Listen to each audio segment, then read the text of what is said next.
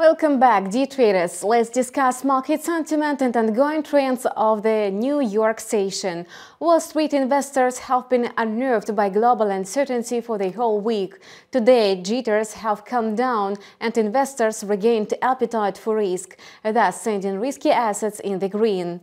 The market revived a faint hope for receding inflation. So, amid the lack of bad news, Wall Street could close the week with gains. The major stock indexes closed volatile yesterday, session up. The Dow Jones edged up 0.64%, the Nasdaq gained 1.62%, and the S&P grew 0.95% to close at 3,795 points. In the New York pre-market, Wall Street indexes are trading higher in confidence, thus promising the long-awaited growth of stocks. Market sentiment is positive. Unless new U.S. home sales lock decent figures, the S&P500 is expected to trade in the intraday corridor between 3,810 and 3,980. The hawkish Fed supported American stocks yesterday. In the second testimony in Congress, Powell promised an unconditional approach to curb inflation that would not push the economy into a downturn. The survey by market showed yesterday that business activity in the United States weakened in June because soaring inflation and the low consumer sentiment dented domestic demand. It might indicate that the U.S. economy has already stalled its economic growth. Thus, the Fed's auctions have produced some effect. Waning demand and mounting recession fears pushed the energy stocks down. The energy sector fell 3.6%, extending its recent pullback. The sector has slumped 23% in the last 10 days, which is the sharpest 10-day fall for the recent 40 years. The stock market was inspired by the results of the Fed's annual stress test. Large American banks passed the test easily, reinforcing public trust in the sector. As a result, banks including JP Morgan, Bank of America, Wells Fargo, Citigroup, Morgan Stanley and Goldman Sachs are entitled to use the excess capital to pay dividends and to purchase stocks for shareholders. The US dollar retreated further from the previous highs amid investors worried about a looming recession. Today, its index is trading at nearly 104.20 with a bearish bias. The intraday corridor is in between 103.90 and 104.30. Apart from the statement that recession is a realistic scenario, Powell confirmed further rate hikes to follow.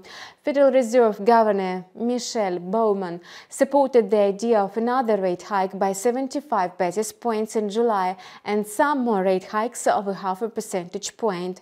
There is a fly in the ointment. A significant fall in commodity prices toned down inflation fears and enabled recovery in the stock market.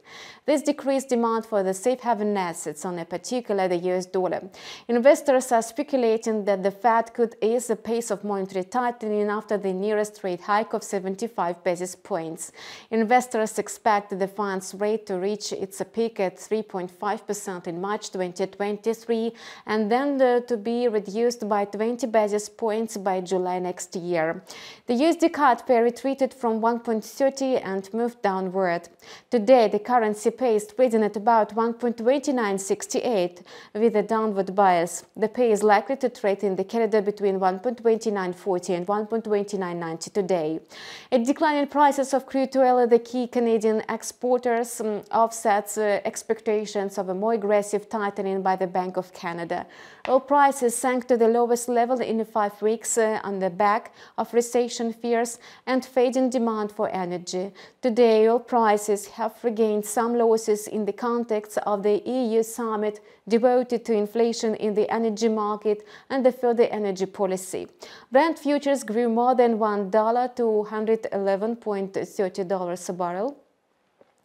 Futures are still trading 2% below one-week highs and 10% below one-month highs. WTI rose 1.35% to trade at $105.76 a barrel. Bitcoin eventually regained its footing. Today, the crypto market perked up in a tandem with the stock market driven by the high-tech stocks. The flagship crypto has already gained 3.6% to trade at 21,271 points. The Ethereum surged to 9.3% to trade at $1,212. And nevertheless, the overall sentiment is far from optimistic. US-based cryptocurrency platform Harmony announced a draft of tokens worth $100 million. Notably, the crypto market is poised to neglect the negative news, and Bitcoin aims to hit a new high of $22,400. If it's able to settle above, the price will move higher. Otherwise, the digital token will be stuck in the range between $21,000 and $22,000. And this is how Wall Street is finishing this trading week. We wish you a gainful profit taking before the weekend, and see you on Monday.